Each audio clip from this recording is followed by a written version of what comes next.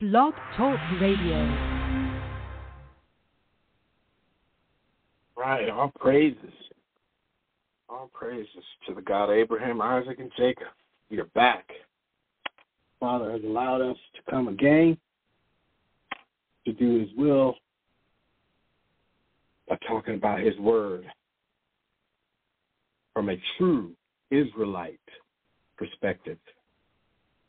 Not a Gentile, not a heathen, not a Christian, not a Muslim, not a Buddhist, not a white man, not a Hinduist, not a black man, an Israelite. And tonight, we need to be all excited that our redemption draws near. See, this whole concept of all their madness of religion, it boils down to the one thing that they never talk about, that none of these faux religions talk about. What is that one thing that they don't ever talk about? It's the redeeming of Israel. Isaiah, a lot of the Old Testament talks about it for sure. And they don't discuss this. They're too busy talking about how they can find love and forgiveness, but yet they don't do anything. How they got faith, yet they don't do anything. How Allah is great and Muhammad, and yet they don't do anything. Nobody is doing anything in these religions to warrant any type of salvation. They're just not doing anything. They speak a lot, they talk a lot, but they're not doing anything. That's why at the end, they're going to have to do something, and it's going to catch them off guard.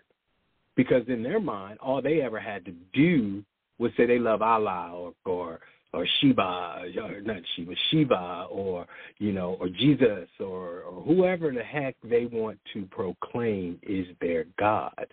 Whatever being that, or rather, whatever spirit that the Father put over them to lead them astray from Him.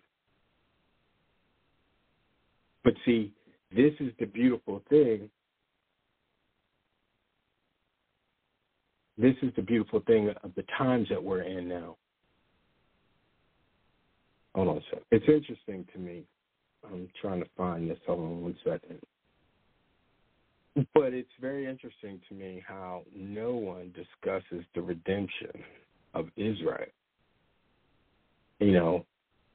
I'm talking, the saints, sure, the prophets, sure, but the world today does not discuss this redemption piece of Israel. And it's so huge because the redeeming of Israel goes hand in hand with the eschatology of scriptures. It goes hand in hand, like you can't have one without the other. But somehow they got us believing that doesn't matter because of their supersessionism. They got to, for a long time we weren't able to see. We weren't able to remember. Now we're coming into this age of remembrance. And in our remembrance is our redemption. Because for us to be redeemed, we have to remember who we are and whose we are. That's Jubilees 15, 28 through 32, I believe, where it discusses who He has, His people. Okay? And we're going to talk about this redeeming piece because this is key. And you got various verses talking about the redemption. Isaiah 43, 1 through 7. The God of Israel will redeem them. This whole redeeming principle is really what it's all about, right? So one of the things that I kept questioning is, well, let me look real quick. Why does Israel have to be redeemed? We know we went off and all this, and, we did some wicked stuff, and we done. But really, why do they have to be redeemed?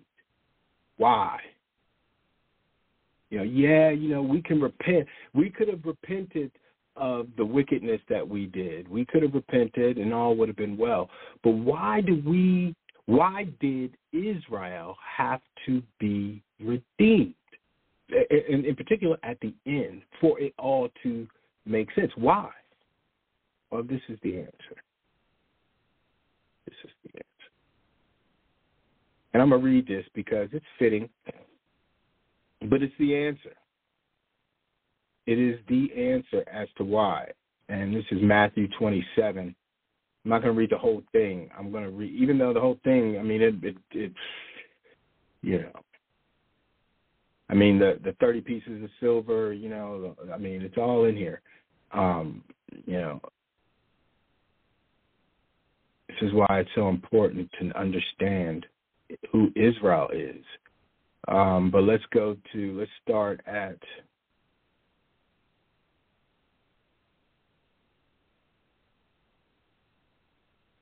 and this is when, to set the stage, this is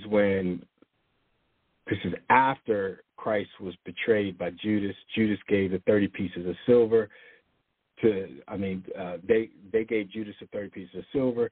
Judas went and gave the money back, or the pieces of silver back, to the Pharisee priest. The priest said, we ain't going to do this. Ain't going into the general fund. This is going to go into the fund for the dead. So that's kind of what the 30 pieces of silver is. But now Yahushua is brought to Pontius Pilate, and we start at 15. Now at the feast, the governor was wont to release unto the people a prisoner whom they would, and they had then a notable prisoner called Barabbas. Therefore, when they were gathered together, Pilate said unto them, Whom will ye that I release unto you, Barabbas or Yahushua, which is called Christ? For he knew that for envy they had delivered him. Okay, so the priests had envied the Pharisees, all envied Christ, so they delivered him because they were all full of envy. We'll discuss that later on. When he was set down on the judgment seat, his wife sent unto him, saying, Have thou nothing to do with this just man? For I have suffered many things this day in dream because of him. That's huge, okay? But the chief priests and elders persuaded the multitude that they should ask for Barabbas and destroy Yahushua. The governor answered and said unto them, Whether of the twain will ye that I release unto you? They said, Barabbas. Pilate saith unto them, What shall I do then with Yahushua, which is called Christ? They all say unto him, Let him be crucified. And the governor said, Why? What evil hath he done? But they cried out the more, saying, Let him be crucified. When Pilate saw that he could prevail nothing, but that rather a tumult was made, he took water and washed his hands before the multitude, saying, I am innocent of the blood of this just person. See ye to it. Then answered all the people and said, His blood be on us and our children. Then answered all the people and said, His blood be on us and on our children. Read it. Let me say that one more time. Then answered all the Israelites, saying, His blood, Yahushua's blood, be on us and on our children. This is why we have to be redeemed. Because our forefathers did a wicked, even though it was destined and predestined to occur, it happened, it had to be the way it was, they did a wicked thing. And Israel had to be redeemed from this wicked thing. Yahushua, of course, he forgave his people. Because that's who Yahushua is. He realized he already knew what was going to happen. He knew his mission. He knew what he had to do. He curved the mission to exact damage upon the spirits that were leading our people astray. So this is what the redemption, the redeeming of Israel is all about, because the blood of Yahushua's death was on us. It was on us. Yes, the degenerate Gentiles cut them, spit on them, mocked them, beat them. But we, or our forefathers, chose that fate. And inadvertently, not even inadvertently, and synonymously put us here in the here and now in Canaan's fire. That's why we have to be redeemed. That's why the redemption of Israel is the key to all of this. The Gentiles don't talk about redemption, repenting. They don't talk about those things because they don't want to talk about those things. Because to talk about those things would mean that they have to self-convict, self-reflect, and look at themselves in the mirror.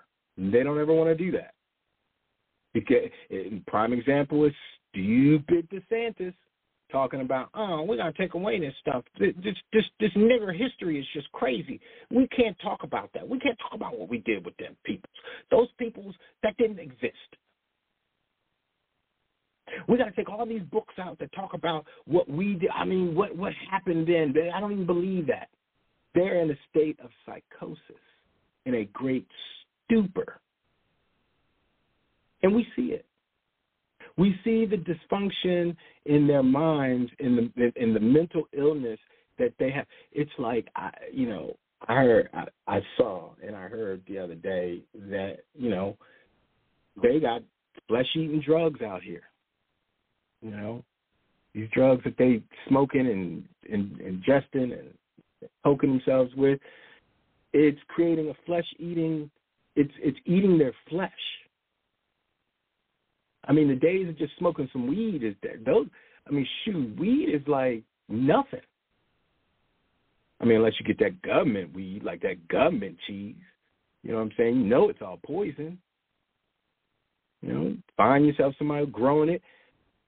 Get some clippings, have some tea. Do what you need to do.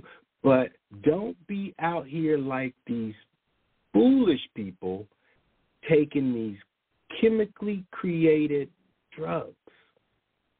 And I know the nation's not doing that. I mean, it's not even a puzzle, and it's not for us, and we understand it. But it's just interesting that we're seeing the demise of Rome and the revived Roman Empire. And Rome does not want Rome does not want to discuss their demise, so they call it a weather balloon. They call it, it was a train accident derailment. They talk about, the earthquake, climate change. They don't want to discuss it because to discuss it again brings them into the forefront of why these things are happening. The why is always the key. The why. Nobody wants to deal with it. They don't want to deal with the whys. They only want to blame. They don't want to talk about the effect. They don't want to deal with the cause, the causality of their kingdom. This is their kingdom. And we see it not flourishing anymore. We see the fire is dimming quickly. And in this dimming of their flame, you see a spark all over the place. And this spark is Israel. We're calm. We're patient. We are tired of dealing with ignorant as people, willfully ignorant as people, willfully. And listen, this ain't got nothing to do with the color of your skin. This is just the mentality of people. And it's funny because you can see them a mile away. You can tell now. You can see. It's interesting to me because I'm seeing the spirits on people as they move. I'm starting to be able to see these things on people. I'm starting to hear it in their tone when I'm on the phone with them. I'm starting to be able to smell them. And I'm going, I'm not going to be bothered. I'm just not going to be bothered. And it's quite comical in the big scheme of things, because if you're not able to repent, how then can you be forgiven? It's a comedy. As a matter of fact, it's a comedy of errors. And they're making these blunders daily, like Jojo Magoo. He just got a clean, fresh bill of health. They use words like he's vibrant, vigorous, and this man can't even speak. In our face, telling us it's the epitome of they ain't looking to be redeemed. They don't think about those things. Matter of fact, redeem, what do I need to be redeemed? What do they need to be redeemed from? This is me in their mind. In their mind, they're saying, why do I need to be redeemed? I didn't do anything. See, and this is the conundrum. This is the big conundrum. This is why Christ, Yahweh Shai, is going to say, but I never knew you. It ain't got nothing about your color. I never knew you. You didn't act right. You didn't think right. You didn't do right. This is the biggest issue with Paul. As we awake and start to remember who we are, this is our big issue with Paul. Paul was telling people, just have faith. All you need is faith. You ain't got to do nothing. And he confused the matter by then saying, faith without works is dead. So he's confusing, and now granted, I will say this, granted, we must consider the source that the foolish nations created or ad-libbed, took away truth. So did they just beat up and bastardize Paul? Probably. Is Paul a bad guy? I can't say he is. But what they're teaching, the Paulina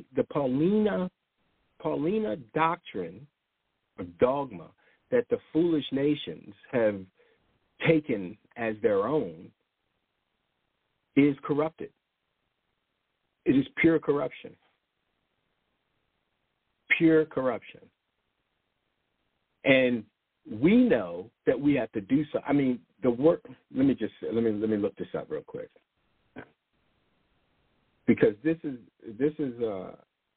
why.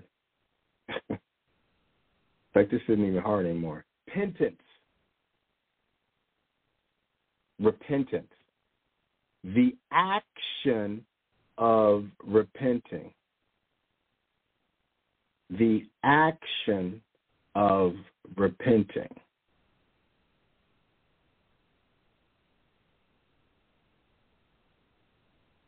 I mean, the action of, so therefore you're doing something. See, we get caught up, like even this, like repent is the verb. Repenting or repentance is the noun, okay? The present participle of repent is repenting, meaning it is what you're doing. I don't ever hear a Gentile or even a Christian talk about repenting. I mean, matter of fact, I'm reflecting right now, and I cannot reflect or recollect any Christian person I've ever heard or talked to or listened to talk about repentance. That's an action. Because if I'm repenting, then I'm not just sitting on my ass. I'm not just waiting around for Christ. I'm actually repenting, so I'm doing something to bring Christ close to me, bring the righteousness close to me. Because if you're not repenting, what's the converse? Let's see.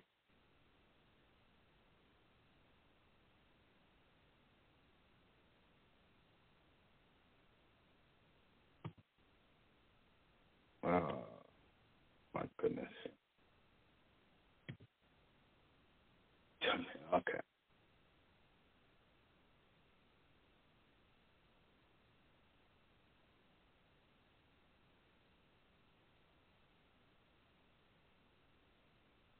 Some common synonyms of repentance are compunction, contrition, penitence, and remorse.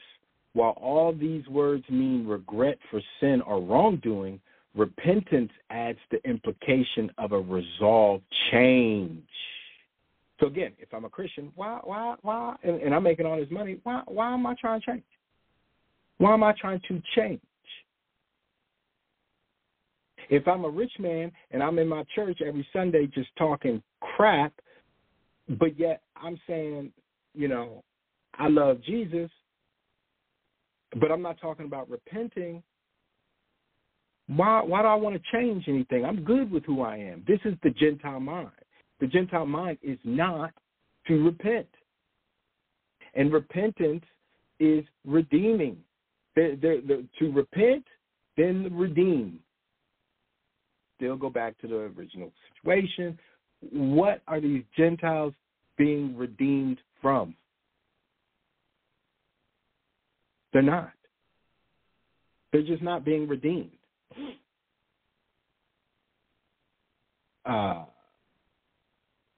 Antonyms, let me see. Antonyms for repentance. I didn't answer that. Okay, we go. Regret, remorse, sorrow, guilt, grief.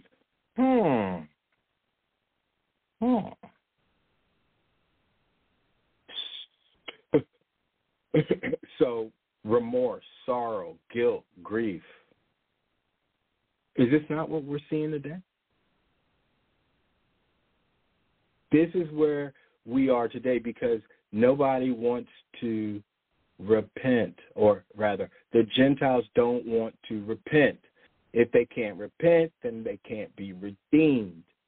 If you do not repent, then you cannot be redeemed. It's like they go, the Christians and the Gentiles will say, well, ain't nobody perfect. You're a sinner. Whoa. Like, whoa. No. No. I am a repentant sinner. Don't put me in the category of willful sinners. Don't put me in that. I'm not sitting here every day trying to premeditatedly figure out how to do in someone or treat someone bad or be wrong to someone. That's what Gentiles do. That's what they do. It's like, at work, here I am busting my hump,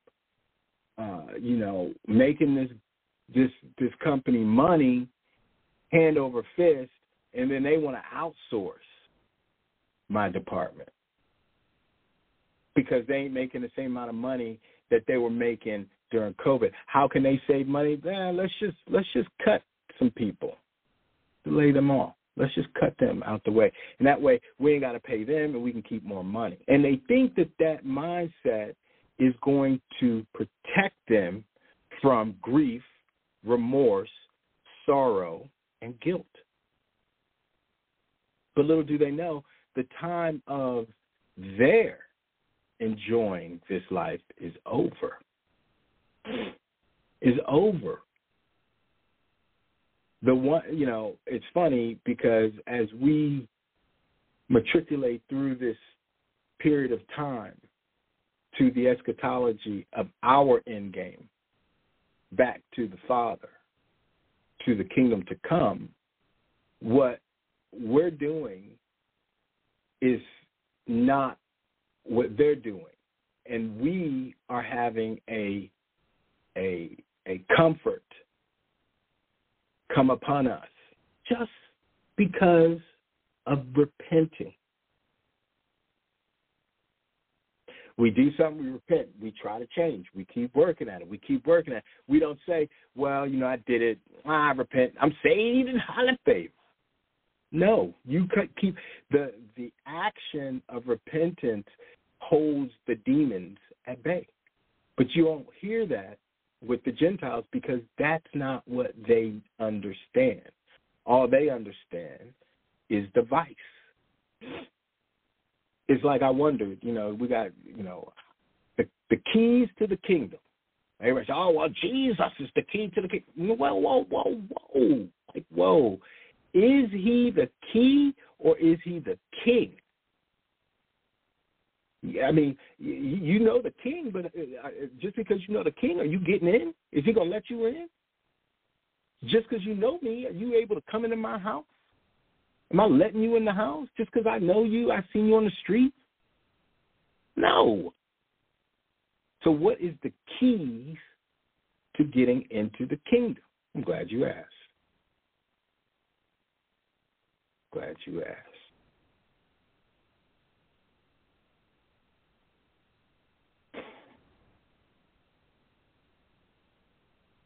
These are the keys. And let me do it this way. And when I read these keys,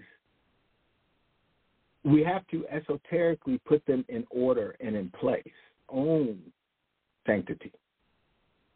Because we have to look at it and ask the question, if this is the key to the kingdom to come, or if these are the keys to the kingdom to come, how come the world doesn't even understand it?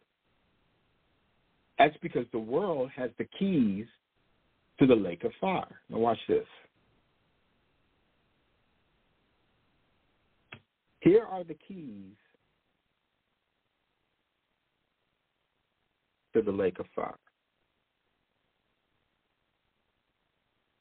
And tell me if this doesn't make sense to why the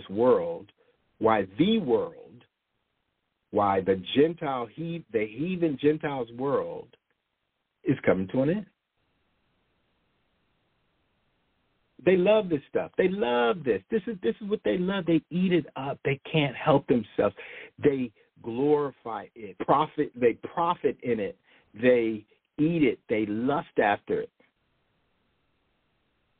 Pride, anger, lust, envy, greed, gluttony, and sloth. Is that not this world? Is that not what they do? They all up in their pride.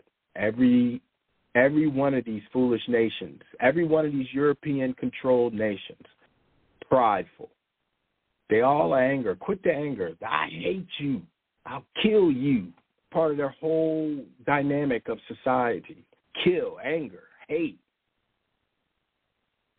Lust. Everything got to be about showing their boobies and their butt. Everything got to be about, getting some. Everything got to be about lusting after something. Lust. Something. It could be a person. It could be a food. It could be anything. But lust is in the, I got to have it. Envy. Oh, I got to get what he got. I got to keep up with the Joneses. I got to get mine before you get yours. This not this world. Greed. That speaks for itself. Look at this place, full of greed. Oh, we're gonna go kill people with $100 billion, but yet we ain't got no money for you poor white folks over in Ohio that we just poisoned you. We ain't got no money for the indigent and the downtrodden and the homeless and the poor. We ain't got no money for that. Shoot. But when you say war, shoot. Me say war. Kill. all that's in the minds of these demon, heathen Gentiles is red rum. This is their mind, red rum. Red rum. If you know, you know, red rum. That's it. That's what they can't help themselves. 6, gluttony. Let's go hoard. Matter of fact, make sure you got your, what is it? What do they call it? What do they call it? Shoot. When they hoard, like now, the preppers, make sure you go get all your prep. That's gluttony. Why are you trying to hoard stuff? You ain't supposed to hoard. You ain't supposed to store up treasures for you here. The Gentiles kill me with this madness. Sloth, laziness. Oh, you niggas are lazy. I know that we got you out there bell to bell, you know, the cooking and cleaning and building and picking our cotton, but you niggas is lazy. Huh? Why am I lazy? The more money, the more I give you, the less you do. You think that those fools that sit in these high corporations are working diligently? Absolutely not. They ain't doing nothing. Talk about sloth. It's from the top down. It's Biden tricking everybody, rolling out in a little small plane over to see his girlfriend over in Ukraine. His boyfriend, I should say, over in Ukraine. And he ain't doing nothing. You think he doing something? Oh, well, he thinking. That fool ain't even thinking. That fool can't think. He can't even communicate. Sloth, laziness. But they project that onto us. And they have projected that onto us. Onto your people. My people, our people. This is what they say against us. Oh, those niggas are always angry. Oh, those niggas always lusting. Oh, those niggas always want something. Them niggas always greedy. Them niggas always gluttonous, trying to keep something. Them niggas are so lazy. This is what they did to us. And for a large portion of us, that fell into this. It fell into this. And this is the redeeming issues that we have had, where we were not able to be redeemed as we thought, how we thought, and why we thought that we should be redeemed. So therefore, we decided to be part of the Gentiles' lust, anger, pride, envy, greed, gluttony, and sloth. Why? Because that was what the world showed us that we could survive in. Matter of fact, that's the only way we could survive, is if we tagged along with, or if we connected with one of these 7 things, we could maybe make some money, find some comfort, and move on. But that was then. And this is now. And this is now. And this is why they're having a hard time, because they cannot do these. They cannot. And this is an absolute. This is an absolute. They cannot. They cannot overcome the vices, the 7 deadly sins, to find salvation in the virtues: humility, charity, chastity, gratitude, temperance, patience, and diligence. And why is that? I saw this little thing. I thought this was interesting. And it says, kindness.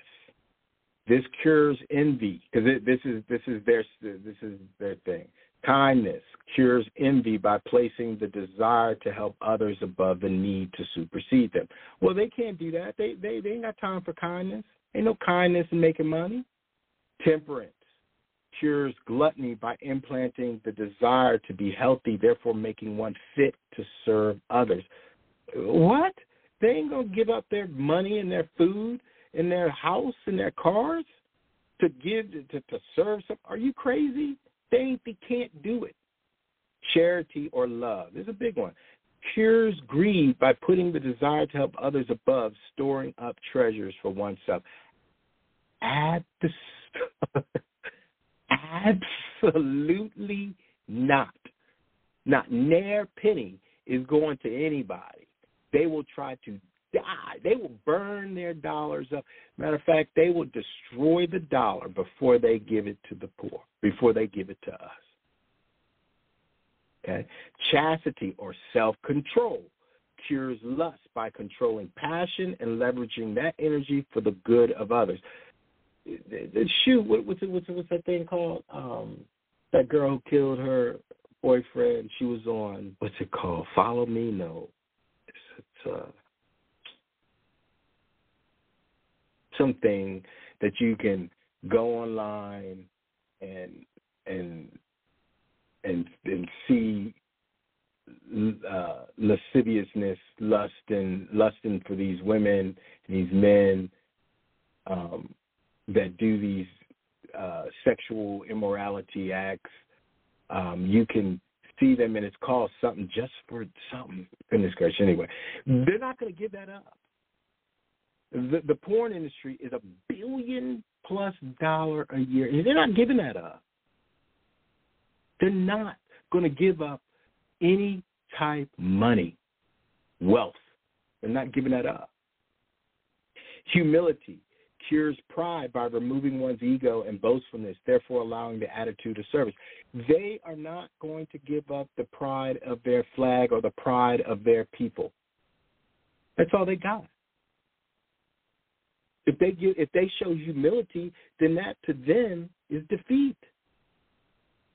This is something that the Gentile will never do these things. They will never, never, never, never be virtuous people.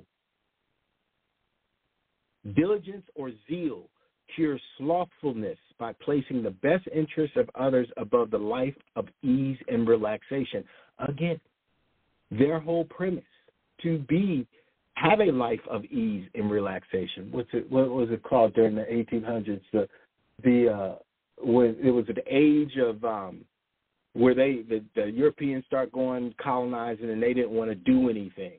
So all they wanted to do was to have a life of ease and relaxation at the cost of all the Aboriginal or indigenous people. They're not going to give these things up. The system is built upon the 7 deadly sins. And this is the last one, the 7th one, that they cannot do. Patience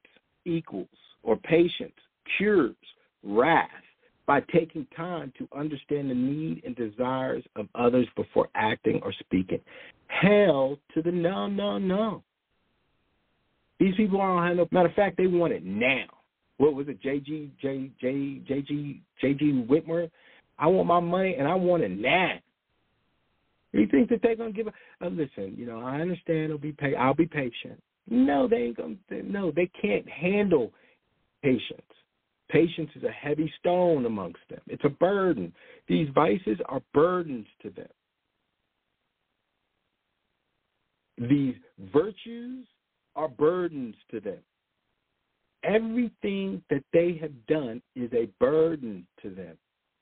The only thing that takes a burden away is repentance, which then allows you to be redeemed because you put yourself into an active role of change is why Israel will be redeemed. We had to change from the mindset of it's okay to kill Christ. The audacity of our people to say, let that nigga's blood be on us and our children. What fool? Why? You could have just said anything. You could have just said, yes, we want, just kill him. They could have said that. No. They had to go all in. They had to go all in so that we can understand redemption. So when people run around talking about, I don't know what you're talking about, repentance or redeem, you can laugh at them. Yeah, okay, fine, that's good. You don't need to understand. Matter of fact, stick with your vice and roll on. I'm fighting for these virtues because now we get to be, because we get to be redeemed, we get to have the vice, we get to have the virtues. We get to choose now. We never, ever had the option of choosing. All we had was the vice. What is the vice? In a esoteric spiritual understanding, the vice is the tree of knowledge of good and evil. The virtues is the tree of life. Hence, the keys to the kingdom is the tree of life. The keys to the lake of fire is the tree of knowledge of good and evil. And we are so far ahead of the game. Brothers and sisters in this action, the brothers and sisters who are actually in this walk, not sitting around, churchianity in Israel, aka camp life, the ones that are actually showing diligence, working on patience, being humble, exercising self-control, showing love, having temperance, and being kind, man, you get comfort. You get comfort in that. Because we don't care about Esau. We don't care about the white man. We don't care about what they did. We want justice. And the only way we're going to gain justice is by allowing the Father to do his what? Work. So this Paul scenario of, you just need to have faith. You ain't got to do nothing. Faith is all you need. See, that goes completely against even the actions, I guess, the actions of the Father. The Father is an active, and see, this is the key. Because the Father chose not to be active for his through and by his people for a time, the world said, ain't no God. You niggas are stupid. Y'all need to get over here with us if you want to make this money and find success. And because we were blind, we were like, yes, I know this is wrong, but, I got to survive. I got to eat. Kids got to eat. I got to do this thing. Sometimes it worked out. Sometimes it didn't. But for the Gentiles, it worked out because this is their system, and this was their turn.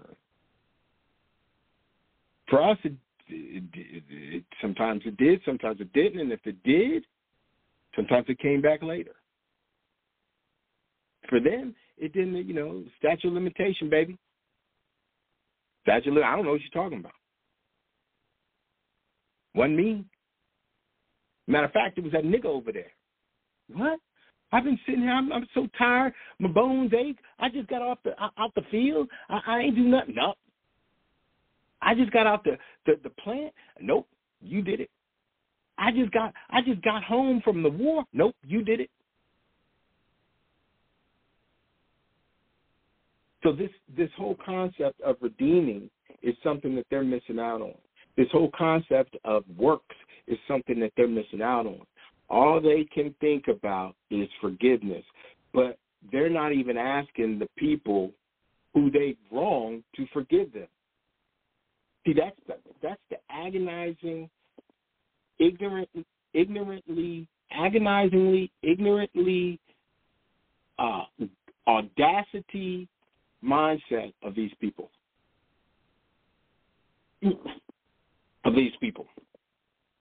Where they can't even fathom who they need to ask forgiveness from. Now, I'm not talking about when they kill one of us and then they go, oh, the family get up there, used to get up there and say, well, we forgive him. I know she will want us to forgive him. Not, no, we ain't talking about that. We're talking about in the bigger scheme. Hey, you know what, niggas? A couple hundred years ago, our people were out of their mind. We did some bad things. We did a lot of bad things. We treated y'all wrong. We stole, we killed, we ate, we did everything we could do to get to where we are. And for that, we're sorry. And you know what? Here's what we're gonna do. See, that is too much like right. So they can't do that. Because if they do that, then that destroys their entire system. So they're not doing it. So therefore, the Most High says, vengeance is mine. Don't you worry about that. You deal with these 7 keys, tree of life, so you can get into the kingdom to come. Because if you ain't dealing with the 7 keys to get into to get to the tree of life, so that you can be found worthy to get into the kingdom, it don't even matter. You right there with them anyway. So what I've had, the ass whipping that I have waiting in store for them, it's going to come to you. What you going to do? And some of our brothers and sisters still running around talking about, that don't matter. I'm a Christian. I love Jesus. Okay, man, woman, sister, brother, father, mother, all is good. Love Jesus. I got nothing to do with it. I'm not saying not to. I'm saying whatever you choose to do, do it and be okay with the consequences. Don't come crying the blues later because you chose wrong. This is all about choosing wisely. How do you choose wisely? By starting, understanding, and doing the repenting of your own soul, cleansing your own spirit, changing your whole paradigm. Shoot, we see the stars. It brings me comfort. It brings me comfort to know that the X marks the spot here next year. It brings me comfort to know that the Air Kadashi is out here blowing down the pig's house. It brings me comfort to know that the chariots are showing up, bringing me great joy. Whereas to them, they are dismayed. They're struggling. They don't even want to talk about it. They're struggling so bad, and that's how you know that they got problems when they don't even talk about it. It's right there. No. It's don't you see it? No, I don't see it. I don't know what you're talking about. See, this is where they are. They don't even want to talk about it. They want to talk about a water balloon, a little balloon. Shoot, we spent $10 million for 2 hours to blow down a Chinese-made weather balloon. Really? You took all.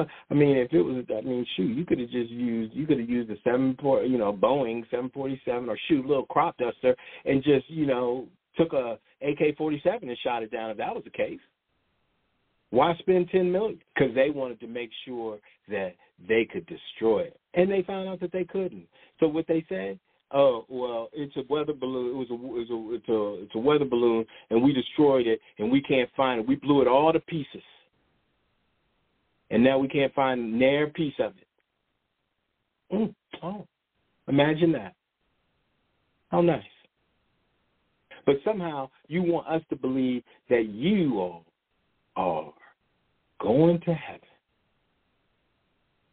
See, that's the bamboozlement, and that's the problem with Paul. because you cannot tell them they're wrong. Paul, in a hop, skip, and a jump, in a skinny minute, and say, but Paul said, but wait, I thought that this was about the God of Abraham, Isaac, and Jacob, and Yahweh Shai. Where the hell does Paul come into that? He was just an apostle. Matter of fact, he wasn't even a great apostle until the Gentiles made him great. Until the Gentiles made him great. So we have to be smart and say, and look, I'm not mad at Paul. And Paul did what he was supposed to do. He did his mandated destiny. So I ain't mad at him. He had to lead people astray. Okay? He couldn't come and tell the Gentiles the truth. The Gentiles wouldn't have the truth. They wouldn't understand it. So he had to do it in a way that would get them to at least recognize their error, and they still didn't recognize their error. Now, why am I saying that the Gentiles, anything that the Gentiles use, anything that they say, this is the truth, you can already know that it's a lie. I mean, that's just, if we don't know that by now, you better go ask somebody. You don't know. I mean, my goodness, you can just see it. Matter of fact, it's so easily seen now that it's ridiculous. These people lie, and lie. There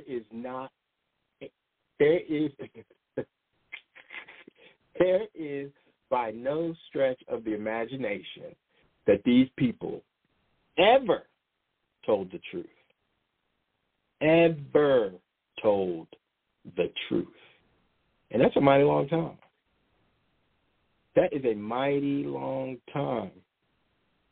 Since they've been in rulership, since they've created this last kingdom, since they revived their Roman Empire, they certainly have not told the truth.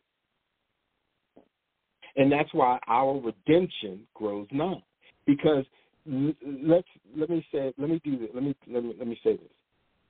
Let's take away all the scriptures, all the spirituality, everything that is right. Let's just take it away for a second.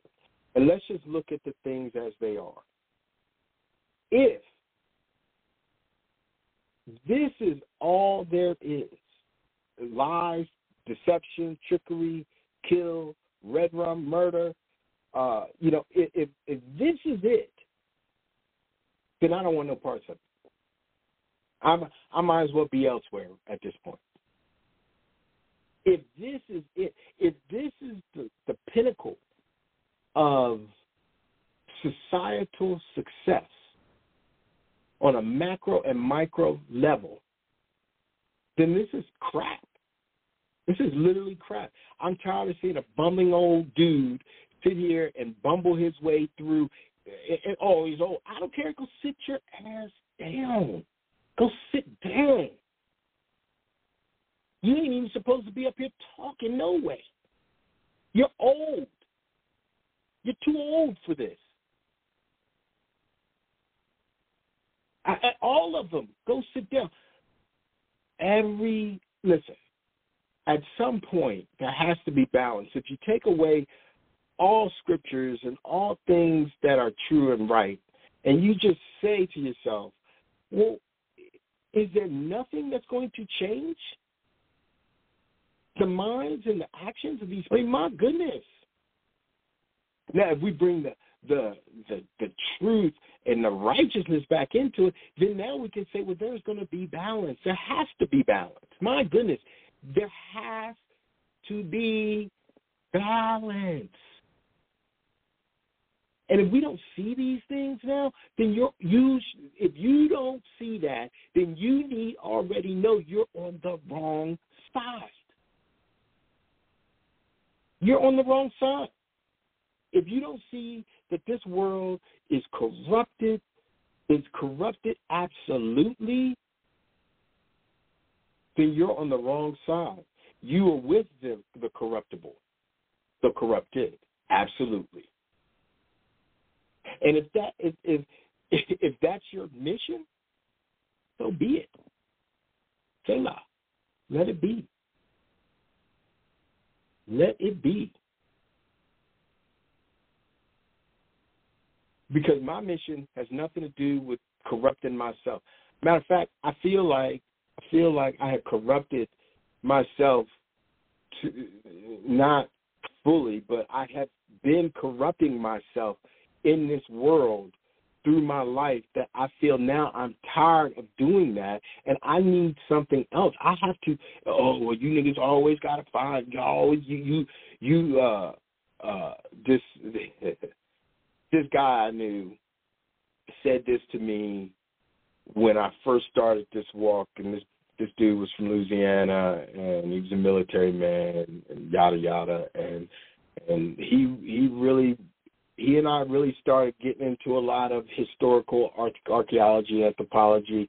We read Zachariah Sitchin and all that, and he was under the guise that there is no free will, it's just whatever. And, of course, he's a Gentile, okay? So one of the last conversations that we had, I was saying, I know now who I am. And it appears that I'm a descendant of the people of the book. And he said, nah, man, you black people always got to have a God. Y'all always got to have some sort of God over y'all. And I said, at first, at that time, I took offense to it. Now, yeah, it makes sense. He is our God then and now. He never stopped being our God. The problem is that the Gentiles never had him. They wanted him, but they never had him. He gave them over to spirits to lead them astray from him. So where we had him and chose foolishly to deny him, he left us for a short time. Whereas they never had him in the first place. So they conjured up, made up all these ideas about their society. So they showed us a picture of grandiose while they were slitting everyone's throats. They made us believe in them as some moral gods, but really were just a bunch of dogs.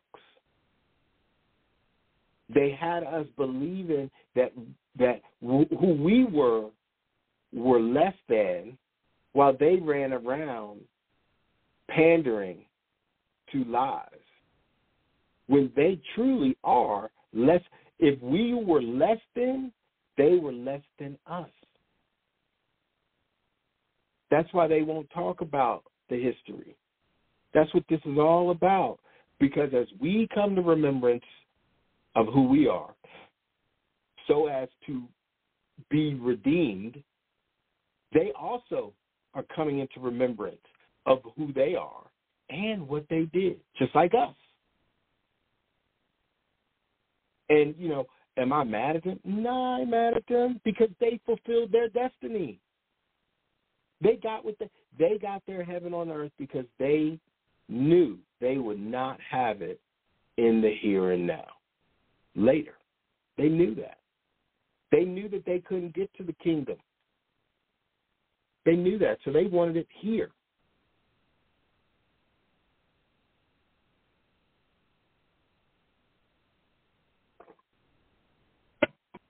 Needed some cold, godly water. But this is the thing. They are not redeemable unless they cleave to us to show themselves approved to be redeemed. And, Brother Levi, he says, there are a lot of them out there showing themselves, showing themselves approved, right? But they're doing it in their pride. Goes back to what I was saying. They can't get away from their vices. They can't get away from that tree of knowledge of good and evil. They can't get away from it. They love it. Matter of fact, it is who they are. It is who they are. And they want to make everyone eat off of that tree. And for a long time we did. And now we're done. We're done eating off that tree. We're looking for the tree of life, and they're like, no, you don't need to go. You don't need to eat off of that tree. You need to come back over here. Don't you want this? If you don't eat off of this tree, then you're not getting paid. If you don't do this, then we're not giving you this. This is what they're doing to us. And the Father sees it. And the Father, at this stage, has had enough. He's had enough. And this is what the Father was telling me today.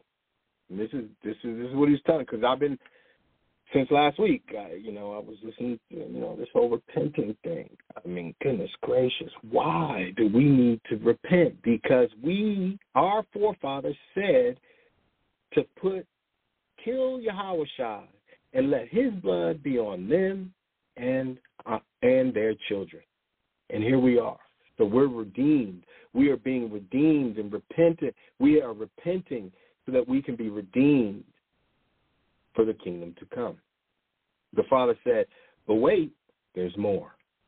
I said, yeah? He said, yes, there's more. I said, okay. I said, read this. 1 Peter 2. Wherefore, laying aside all malice and all guile and hypocrisies and envies and all evil speakings, as newborn babies desire the sincere milk of the word, that ye may grow thereby. If so be ye have tasted that the Lord is gracious, to whom coming as unto a living stone, disallowed indeed of men, but chosen of God and precious. Ye also, as lively stones, are built up a spiritual house, and holy priesthood, to offer up spiritual sacrifices, acceptable to God by Yahushua. Wherefore also it is contained in the scripture, behold, I lay in Zion a chief cornerstone, elect, precious, and he that believeth on him shall not be confounded. Okay? Unto you, therefore, which believe he is precious, but unto them which be disobedient, the stone which the builders disallowed, the same is made the head of the corner. Okay? And a stone of stumbling and a rock of offense, even to them which stumble at the word, being disobedient, whereunto also they were appointed. But ye are a chosen generation, a royal priesthood, and holy nation, a peculiar people, that ye should show forth the praises of him who hath called you out of darkness into his marvelous light. Of all the things that I said, of the redeeming qualities, of the repentive nature, the repentive actions of how the Father wants us, that is why we are going to be redeemed. But ye are a chosen generation. I just love it.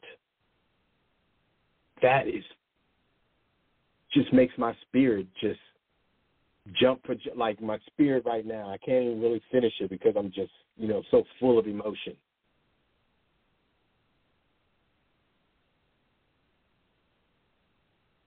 But ye are a chosen generation, a royal priesthood, and holy nation, a peculiar people, that ye should show forth the praises of him who had called you out of darkness into his marvelous light, which in times past were not a people, but are now the people of God, which had not obtained mercy, but now have obtained mercy. Is that not us?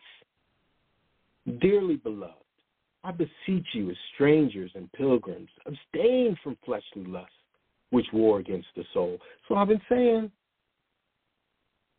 having your conversations honest among the Gentiles, that, whereas they speak against you as evildoers, they may buy your good works.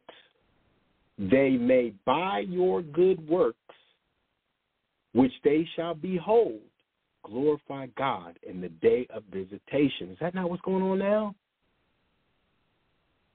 We are the works. We show the works. The reason why they can't do nothing because they're dumb, because they don't understand how to work for the Father, is because they put us down. But the Father has pulled us back up to show our works for Him so that they can understand who we are to Him. They don't even understand that. They're too busy loving on Jesus, on the teddy bear Jesus, the good ship Jesus. They're not dealing with their inner man, their inner woman, their soul. Submit yourselves to every ordinance of man for the Lord's sake, whether it be to the king as supreme, or unto governors, as unto them that are sent by him for the punishment of evildoers, and for the praise of them that do well. For so is the will of God, that with well-doing ye may put to silence the ignorant of foolish men.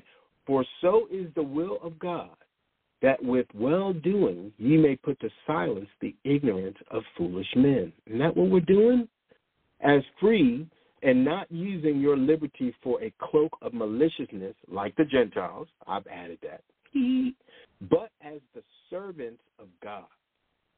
Honor all men, love the brotherhood, fear God, honor the king.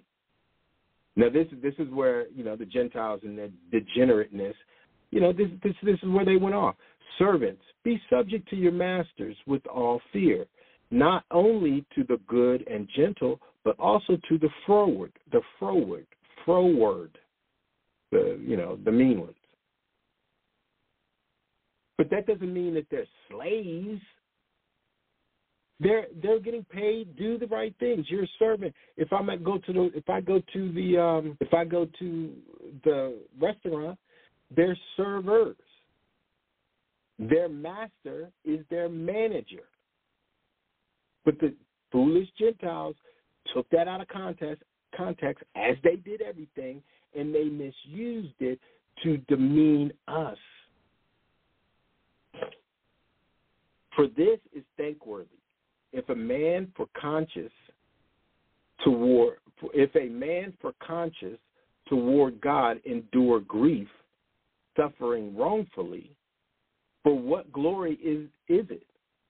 If when ye be buffeted for your faults patiently, but if when ye do well and suffer for it, ye take it patiently, this is acceptable with God. Let me read that again. For this is thankworthy. So, servants, be subject to your masters with all fear, not only to the good and gentle, but also to the froward. For this is thankworthy. If a man were conscious towards God, if a man for conscience toward God endure grief, suffering wrongfully, for what glory is it? If when ye be buffeted for your faults, ye shall take it patiently. ? When ye do well and suffer for it, ye take it patiently. This is acceptable with God. I'm just going to go on record right here and say this because I was reading this now. And when I read it before, this was an issue with me. This is a part in here that they'd have messed up, okay, in their transliteration. But anyway, we move forward. For even hereunto where ye called, because Christ also suffered for us, leaving us an example that ye should follow his footsteps. Now, who's us? And us is the Israelites. He didn't do that. He didn't go through suffering by the hand of the Gentiles for the Gentiles. Again, that's folly. That's folly. Who did not sin, neither for, let me read 21 again. For even hereunto where ye called, because Christ also suffered for us, leaving us an example that ye should follow his steps. Who did not sin, neither was guile found in his mouth. Who, when he was reviled not again.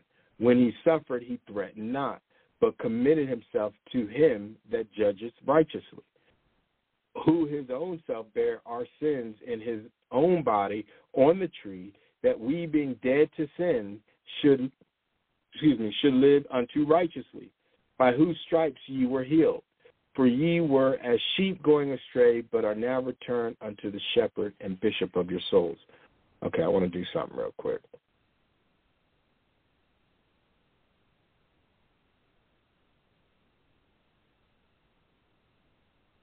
I want to see what it says, how this. Yeah,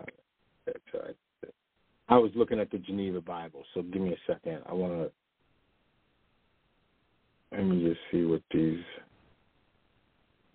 I want to see how they translated that piece. Just something I do.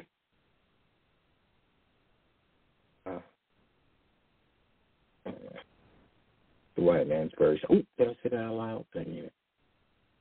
What did I say? Man, they just out. Let's see. All right, listen. So I'm gonna read this 1 Peter 2 in the NIV version. Therefore, rid yourselves of all malice and all deceit, hypocrisy, envy, and slander of every kind. Like newborn babies, crave pure spiritual milk, so that by it you may grow up in your salvation, now that you have tasted that the Lord is good. As you come to him, the living stone, rejected by humans but chosen by God and precious to him, you also, like living stones, are being built into a spiritual house to be a holy priesthood, offering spiritual sacrifices acceptable to God through Yahushua. For in Scripture it says, see, I lay a stone in Zion, a chosen and precious cornerstone, and the one who trusts in him will never be put to shame. Now, to you who believe, this stone is precious, but to those who do not believe, the stone the builders rejected has become the cornerstone, and a stone that causes people to stumble, and a rock that makes them fall. They stumble because they disobey the message, which is also what they were destined for. Okay? But you are a chosen people, a royal priesthood, a holy nation, God's special possession, that you may declare that the praises of him who called you out of darkness into wonderful light. Once you were not a people, but now you are the people of God. Once you had not received mercy, but now you have received mercy. Dear friends, I urge you, as foreigners and exiles, to abstain from the sinful desires which wage war against your soul. Live such good lives among the pagans that, you see what they said, Gentiles, among the pagans, that though they accuse you of doing wrong, they may see your good deeds and glorify God on the day he visits us. Submit yourselves for the Lord's sake to every human authority, whether to the emperor as the supreme authority or the governors who are sent by him to punish those who do wrong and to commend those who do right. For it is God's will that by doing good you should silence the ignorant talk of foolish people. Live as free people, but do not use your freedom as a cover-up for evil. Live as God's slaves. Show proper respect to everyone. Love the family of believers. Fear God. Honor the emperor. Slaves, you see, it says serve. Slaves in reverent fear of God, submit yourselves to your masters, not only to those who are good and considerate, but also those who are harsh. For it is commendable if someone bears up under the pain of unjust suffering because they are conscious of God. Okay, time out. So then, therefore, that would mean, by their words here, that would mean that we who were victimized through slavery know God more than them. See, they can't get away from us. They can't run from. You can't run. You can't hide. But how is it to your credit if you receive a beating for doing wrong and endure it? But if you suffer for doing good and you endure it, this is commendable before God. To this you were called, because Christ suffered for you, leaving you an example that you should follow in his steps. He committed no sin, and no deceit was found in his mouth. When they hurled their insults at him, he did not retaliate. When he suffered, he made no threats. Instead, he entrusted himself to him who judges justly. He himself bore our sins in the body on the cross so that we might die to sins and live for righteousness. But wait a minute. Let me just say, by his wounds you have been healed. For you were like sheep going astray, but now you have returned to the shepherd and overseer of your souls. Okay, couple things. One, this is how you know that they have bastardized our scriptures, because all they do is talk about them. They use pronouns with no context. They, them, our, you. You know, who are you talking about? See, when I read this, if I read it like this, I'm hearing them talk about themselves as Christians. But when I read it as in the KJV, I hear them talking. I hear the word talking to Israel. This is where it's all confounded and gone astray. And this is how you know that the Gentiles don't have a clue. They just don't. And then this part, he suffered man.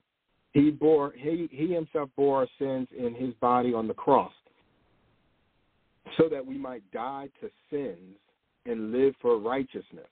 Time out. If this is the Christians, you're not living for righteousness. They do not do anything that they say. Nothing.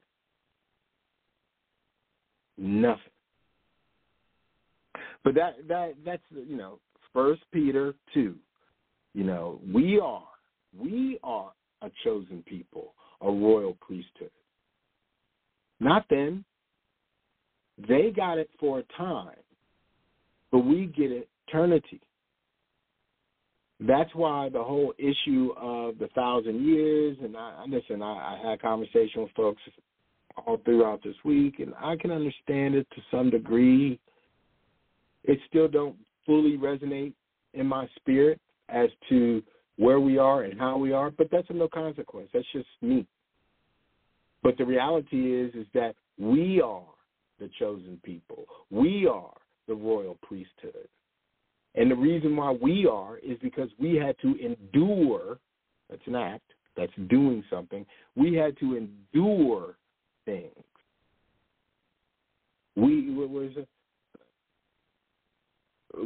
For you were like sheep going astray, but now you have returned to the shepherd. Okay? But we had to endure. But how is it to your credit if you receive a beating for doing wrong and endure it? But if you suffer for doing good and you endure it, this is commendable before God. That's why we look for endurance and perseverance. They ain't looking for no endurance and perseverance. What do they care about? They care about money. They care about material. They care about things. They care about their white Jesus. They care about their stocks and their bonds for their future. But when the Father snatches their future away and they no longer have anything to say, we'll see. While we're sitting over being quiet, repenting, enduring, and persevering, as he told Jacob. Let me get to that.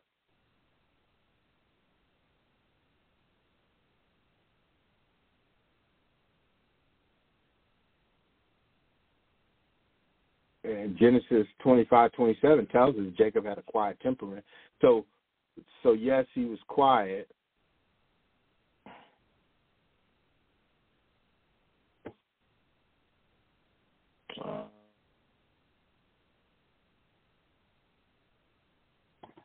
The whole deal is that it's our turn. It's our turn. We no longer have to listen to what they're saying because what they're saying does not fit what they're doing. We no longer are unable to call them out on it. We now have the confidence, the courage, and the strength by the Father to call them out on it, and they can't do anything about it. This is not Jacob's trouble all over again, like the camps wanted to say. Oh, the FEMA camps and blah blah blah, and they're going to come martial law. Blah blah blah. No, that has nothing to do with us. That has to do with the 2/3 and the Gentiles. So if that's or the 1/3 of our people and the 1/3 of their people. Let me see something. But these things come to the Spirit pops these questions in my head and these things to do in my head as I talk. So it's interesting. So it's a total world population. The total world population is 7.8 billion. Okay. Oh, what? Oh, wait. Yes, 7.8. So let's just say 7.89 billion. Okay. Let's see something. 7.89 divided by 2/3.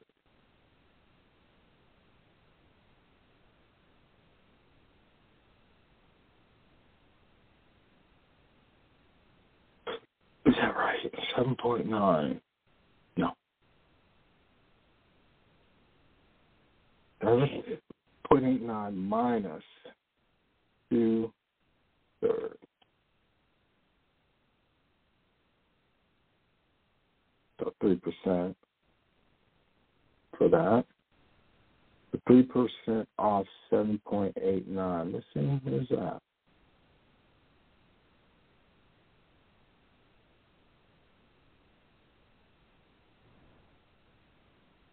This is just something that is now in my head. So,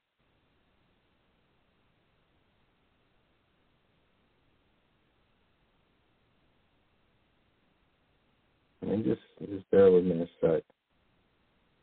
So 19. No, that's not. That's not right. Here's my calculator.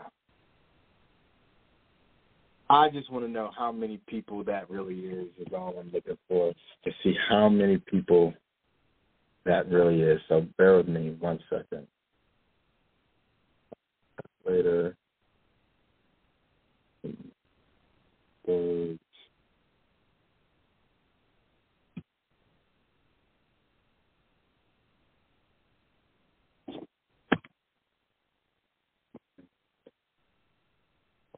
Except.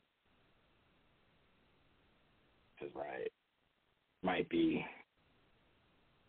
But if we do 2/3 as a decimal, that's 0.67, right? That makes sense, right? 0.66. So 67 is 2/3. So minus 7.89 is 7.22. So that's 2/3 of the world's population.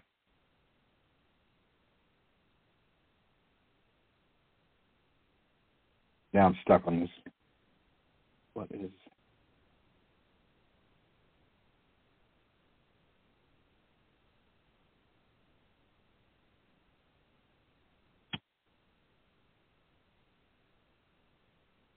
Yeah. Okay, that makes more sense.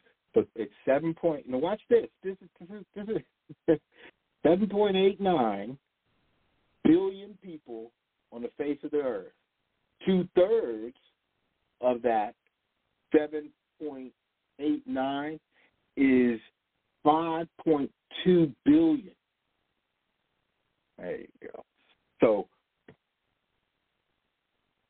7.89 minus 7.89 minus 5.2 equals. So there'll be. This is just rudimentary numbers based on Gentile numbers and what they provided me with.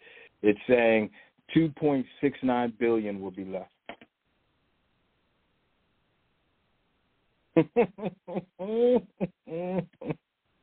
That's still a lot. That's not to say to get off path, but that's just to say that, if we're just looking at numbers and total population, how do we do this? Still a lot, although it's not a lot, but you still got to consider there's only 360 million people in America. So, I would venture to say a large part of America is going to be gone. A large part of Europe is going to be gone. But I ain't going to get into that. That's just me just thinking, and Spirit said, look at this. So 2.69 billion people. Continue to do the work, people. Continue to do the work. Study to show thyself approved, because it is on and popping right now. Our New Year's coming up next month. Pluto goes into Aquarius. From that point forward, we'll have another year till X marks the spot. And once X marks the spot, I do feel it's a wrap. But nevertheless, continue to repent. Continue to be redeemed, to seek redemption. Don't be like the Gentiles, thinking you don't need to do anything. Our redemption is nigh. Our redemption is nigh. All praises to the God of Abraham, Isaac, and Jacob. To Yahweh Shai, acknowledgement. The Holy Spirit, acknowledgement. And to the family, we are being redeemed. Stay the course. To the nation, know thy Father is here. Know thy Father is here. To the Gentiles that are listening in, cleave like your life depended on it. To the don't really give a flip flarn, unlucky. So I'm going to say unlucky to you. And to all the friends and family, shalom.